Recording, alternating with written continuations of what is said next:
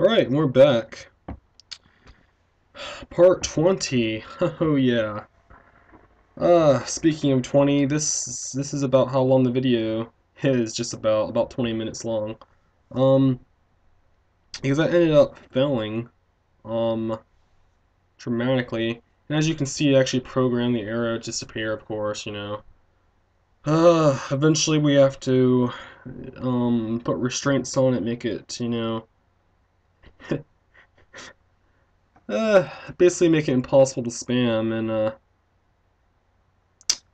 yeah, for the most part, we are on our way with that. So,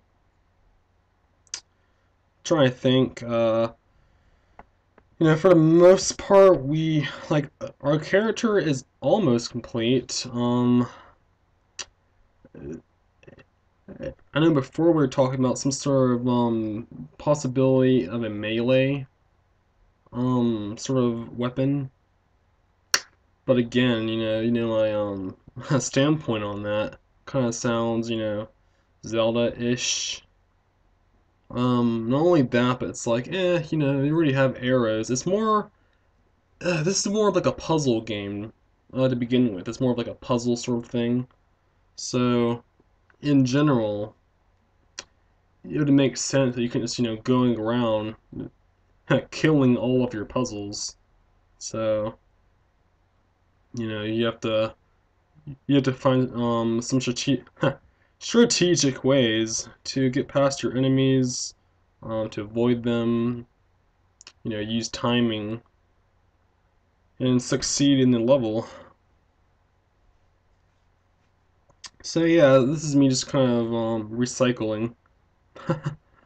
Yes, yes, yes, because if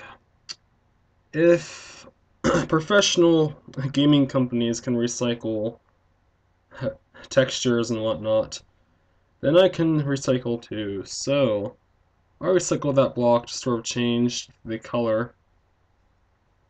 I don't know if I'm going to change the sprite, change the sprite eventually or not. Certainly a possibility. But, I guess we'll just wait and see. So, yeah, I was, kind of thinking of, like, more gimmicks we could put in the game. And this really, caught my attention. I was just sort of, like, running through and like, oh, it'd be cool if there was, like, a block like that. And I actually came up with this, I think, in, like, the early parts, like, part 4 or 5, I think. Basically, I was programming the locked doors, and I have not yet. God, how did it go? I think I hadn't set restraints to the player running right. No, left, left, left. Yeah, so basically he could like travel left like through the hallway, go through the door, but then he couldn't go back. So I was kind of thinking like, oh, it'd be cool if there was like some sort of like block that would have friction, that wouldn't like let you pass, and have those sort of gimmicks, or again have like a block that has like a similar gimmick. So, yeah. So my life, school starting back in. I think what is it? This, yeah, like next Friday. Yeah, it's whatevs really. Be senior this year, so won't be a big deal. I don't have that many classes to begin with, but yeah, I got a lot of stuff starting up this year. But of course, this hobby is always fun to look forward to. Just sort of like, yeah, awesome, I make my own games. We all make our own games. It's kind of funny though when people like kind of look at you when you're doing this, like, whoa, what are you doing? I'm like, yeah, I'm making a game. They're like, what? You're making a game? Yeah, dude, it's Game Maker, dude, you should totally get it. Or, you know, you sit.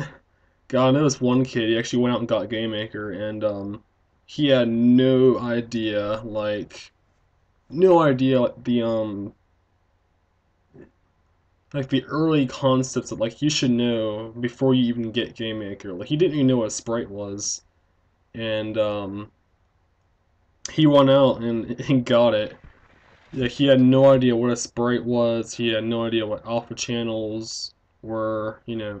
Like nothing. I'm like, oh my god, kid. I think he eventually just kind of rage quit. I'm like, okay. Yeah. So here, I'm placing the blocks in some sort of order just to see if they work. Um, for the most part,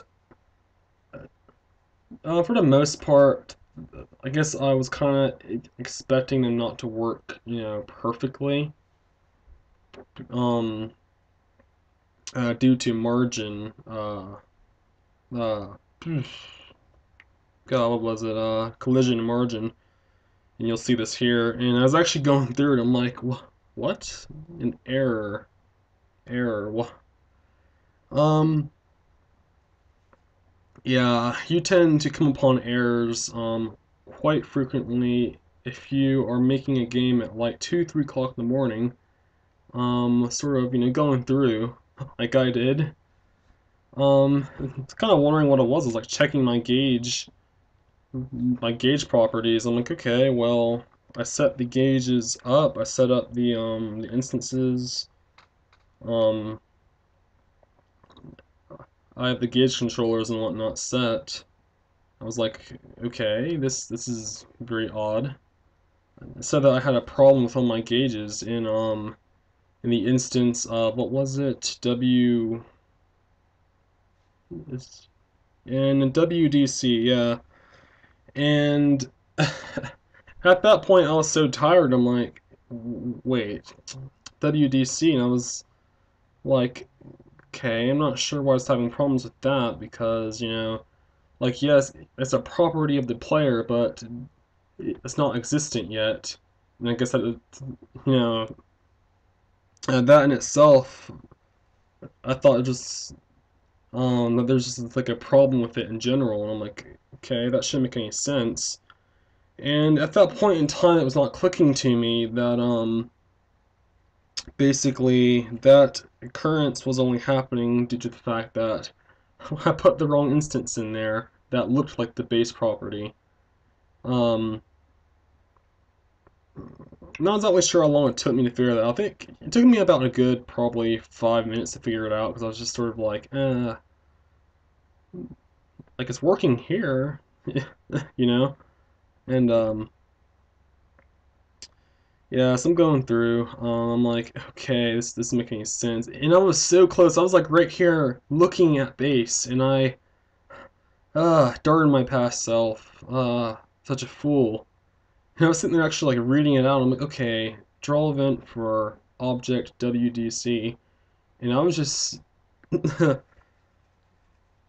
basically I was just like thinking to the instance in itself. I wasn't really thinking about the actual, the possibility, the player that I placed down being WDC. So that in itself. And WDCW, UC basically stands for walking, left, right, up, down, and then C stands for control. So, yes, walking left control. So at that point, you're at the mercy of the game. Gimmicks, you can't really move because I turned off well, not really turned off, but I eliminate the controller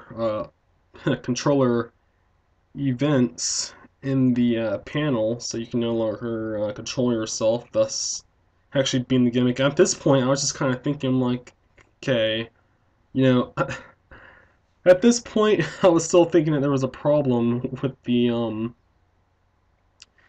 in the game's task priority when it came to my gauges. I'm like, well, why am I having this problem? Is it like I'm sitting there? I'm like, oh my god. And at that point, I was just sort of like, wow, like, hey, like when you work fast, like, try to make a game, I'm sure we all come upon these stupid errors that shouldn't have really have been made, but they're eventually solved, hopefully. They are indeed eventually solved. And at this point, I was just kind of like looking at them like, okay, HP, HP, HP, HP. Why is there a problem with the HP? Why is there a problem with the HP? So I went back and I'm like, wait a second. The hell am I doing? I checked the player. I'm like, this is not the base. This is no. Get out of my game now. Get out. Get out. Oh god. Yeah, so I switched it to the right instance, the base. And again, these things tend to happen when you rush through such foolery. Yes, was a good folly it was. So yeah, I'm like, oh, what? Yeah, I will most likely be making these probably probably before 12 because I was again I was doing this around 2 o'clock, and again that was MBL, which is move block left, um which is pretty bad. um yeah, should have been should have been WLC, and I was just sort of rushing through that again, so basically I have to go back and fix that for each individual instance here in the events. But fortunately that was the only block that it happened with, so that's awesome. And again, these collision events can be programmed either through the character or through the blocks themselves, but I tend to feel that I have like more control if they're controlled directly through the character. Um, there are basically like only certain things I like to control through an individual object, and can really be appreciated. So, so yeah, Saturday was a very long day today. Went out shopping for some school stuff, you know, paper, binder, pens, pencils, all that whatnot. I already had half what I needed, really. All I needed today was, you know, some new clothes, I guess. Look fresh! But, yeah. And at this point, I'm like, yeah, I kind of knew that's going to happen anyway, so I'm like, okay, cool. At this point, God, really not sure how tired I was. I was really tired when I was doing this, sort of. Like, not really tired, but, like, kind of like fatigued without really knowing it. But, again, we use the magnifier feature that Windows gives you as a handicap sort of tool for people to use, which works out nicely. I'd recommend you do that if you are using a software to make some sprites and you need like some more zoom than what your software can provide. I definitely recommend using the magnifier. You can like type it into your God, what is it? Your start button. You have like a type prompt, and you can type a magnifier. It should come right up. So I was kind of guessing like what margins I really want. Not that this really matters at this point. At this point, these are all just random measurements that will eventually become deleted anyway, because I'm going to revert back to the automatic hitbox. Because I found a much better way to do this. It's has nothing to do with the margin at all, actually. And and again, I was really tired at the time, and basically at that point, like this would work. Um, this would work assuming that there are different masks for each block, and you took that into consideration while designing the level. But since each block would have the same mask, because that's what I was set up to in this video, um, setting myself up for epic fail, basically. So yeah, let's go and watch the fail. Usually, um, usually fails that I have, I usually cut out, or not really cut out, but for the most part, that before uh, each video is started up, I will usually um try to assess what I do and what I want to do that in that particular video, and the same thing happens again. And at that point, I'm like, wait a second, what? Wait, what the hell am I? God, what's wrong with me? I went back. I'm like, okay, there's gotta be a better way to do this. Um, so yeah. Yeah, 20-minute video, 20-minute video, fine. Like I'm not even sure if it's like 20, probably like 19, like what, like 19, 18 minutes. Yeah, probably like a full 20. But yeah, yeah. This video does indeed contain fail, but usually I will either cut out my fails, because no one wants to watch fails that much unless they're like funny. Um, Usually, like when like watching an LP, fails are kind of funny, but not as amusing when you're making a game. It's just sort of tedious to even watch it than it is like really going through it. Especially if you know exactly how to program something each and every time because you're a god creator. Then at that point, it'd just be a hassle to even watch the person.